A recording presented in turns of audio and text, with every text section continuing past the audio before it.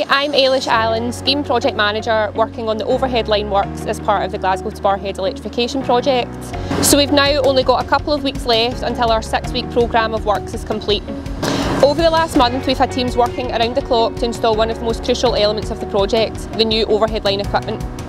This involves running over 14,000 metres of contact and catenary wires between Kennishead and Barrhead Station, equipment that will power the new electric trains. The team has been running wires every day using the Zeck unit that you can see behind me.